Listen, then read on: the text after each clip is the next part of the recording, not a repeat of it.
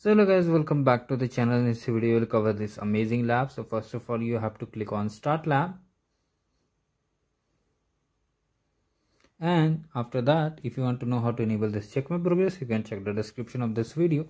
Now open the cloud console incognito window, and if it asks for username and password, check the lab for it.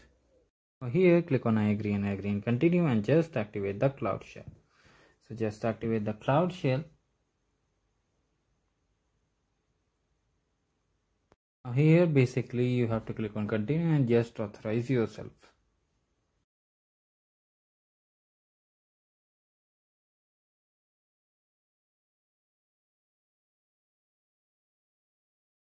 Now here basically it's starting. Now you have to come back to the lab instruction. I have increased the font based on the request.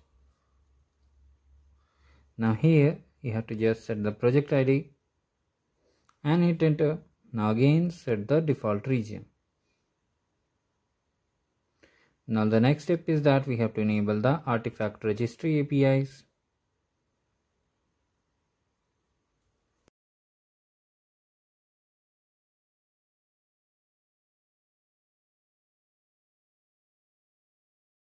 Here basically we have to now create two files. So here how you can create, you can use the nano method or you can just directly paste the command. Let me show you the nano method because it is new to you.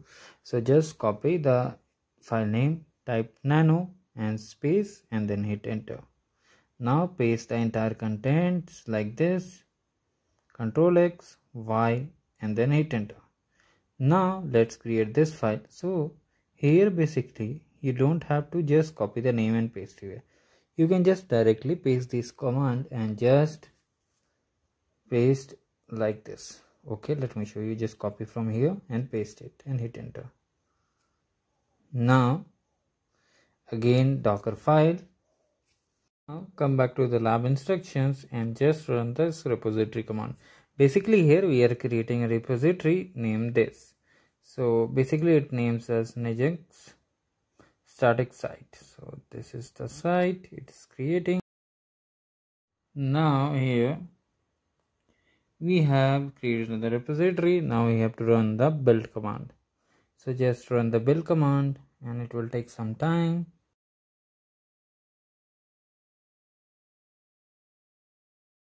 So finally now the build is ready. Now we have to run the tag command and after that we have to just push it. So it will take some time.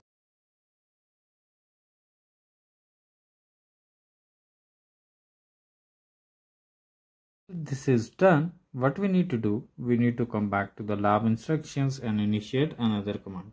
Which command we have to initiate I will show you in this video. No need to worry about it. We have to just deploy it and then we will test the application. First of all deploy it.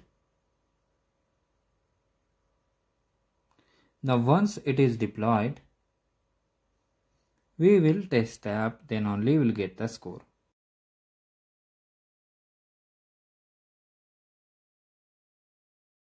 It may take 5 to 10 minutes, so you need to wait for it till it gets completed. And if you are new to this channel, like the video and subscribe the channel.